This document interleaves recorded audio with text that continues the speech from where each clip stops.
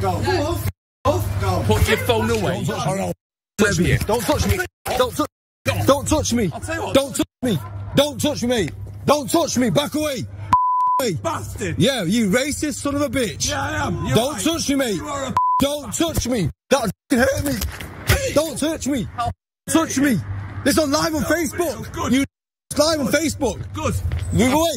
Move away. Move away. Move away. Move away. Go off.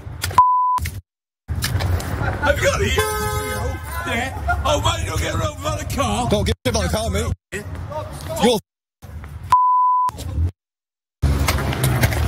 Come on. You ready? Go on. Keep on going. Keep on going. Keep on going. I'm going on. Keep on going. Yeah. I'll tell you what. I'm going to do you a deal.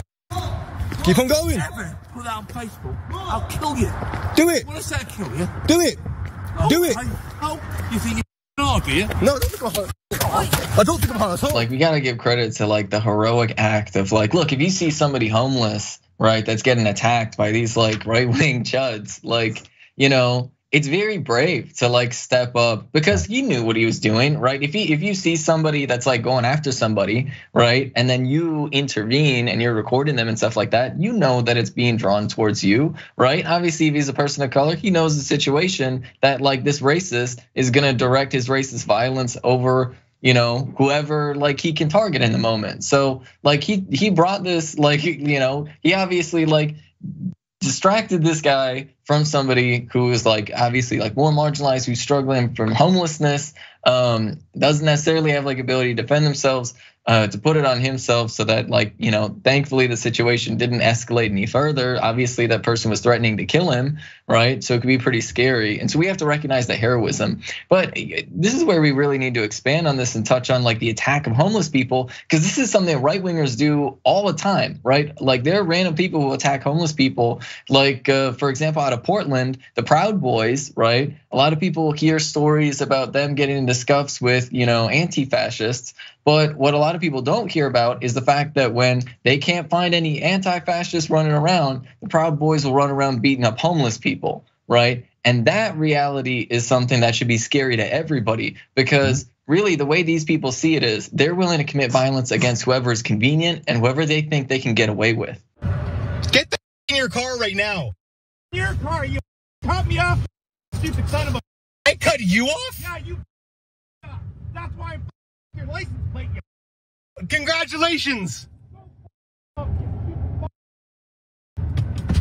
Wow, what did you say? Say that again. Yeah. Say that again. Say it again. Say it again. Say it again. What did you just say? What did you just call my wife? What did you just call my wife? You just call my wife? Oh, yeah. You cut me off, stupid son of a. So get out of the car. Let's get a small car. Call the car. Go, I will. Go ahead. So I don't condone violence. I always say that for TV. I do condone self-defense. When he came back to that car, that was what we call in my neighborhood an ass and opportunity moment. Now, this male Karen, obviously a racist. We did not play the word, but he was calling the person driving an N-word lover. So when he says this, the driver says, what did you say about my wife? Well, sir, in all due respect, he's saying it about you and is also an insult to your wife. So he's not just saying it to your wife. This actually happened in Ontario, Canada. Here's what's fascinating to me. There are terminologies that really go global, racist terminologies that have been adopted by nations all across this planet. This is one of those moments where we highlight to provide a mirror for reflection, yes, but hopefully for correction. Somebody knows this guy. Let's put his picture up full mass. We have not been able to independently identify this a racist Karen, this racist male Karen, but if you know him, there needs to be an intervention. I'm sorry, refund my bill. You want to talk to your boss? No. You want to talk to her for her calling me? And what was you doing? I called her. She called me. You have a nice day. You have a nice day. You have a nice day. Call the cops. Call the cops. And you think I won't? Y'all, all you think this is acceptable? Huh? You Well, sir, you I like I said, you're entitled to your own freedom of speech. You can call it what you want to call it. Right. You can't call me that here. Right. You can suck. right. Just like I told him. When I You can catch suck. your ass You can outside, suck a. You can suck a. You can suck a. You can suck a.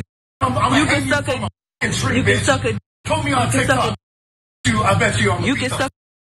I bet you I'll beat the You can suck a. Your parents You raised can you suck like a. Look at what you're acting like. thing, you bitch. You ain't getting. Grandmammy got it, bitch. You fat ass. Fat ass. Your chicken getting cold, fat boy. Your chicken getting cold. I co-sign on everything that employee said. Now, let me say this to you. He said that, if she puts this on TikTok, he was gonna do something physically harmful to the young lady. So not only am I putting this on TikTok, I'm putting it on YouTube, Facebook Watch, Samsung TV, Pluto. We're gonna have this on Xfinity Flex and a few others, all right? So we'll see what kind of energy he has after this goes viral again. So what are your thoughts about this case? Do you think he has a case if he wanted to file some kind of criminal charge, or would the Popeyes employees have a criminal case against him? Oh, I think it's more likely that the Popeyes employees would have some foundation for a criminal case. This individual, he just seems like he was, that he's very comfortable using the N-word, and it's something that he frequently goes to. And his response in this manner, it's definitely Karen-like behavior, but it's hitting that level of threatening people's lives and putting people in fear for their lives. And I do hope that he is identified and that he suffers consequences, whether they be in the criminal justice system or just as it concerns individuals who interact with him in any way, even in an employment context, because individuals like this need to be exposed for who they are. They should have to hold their head high and say, yes, I am a racist, or yes, I make threats against people and use racial backing to make them uncomfortable and fear for their lives.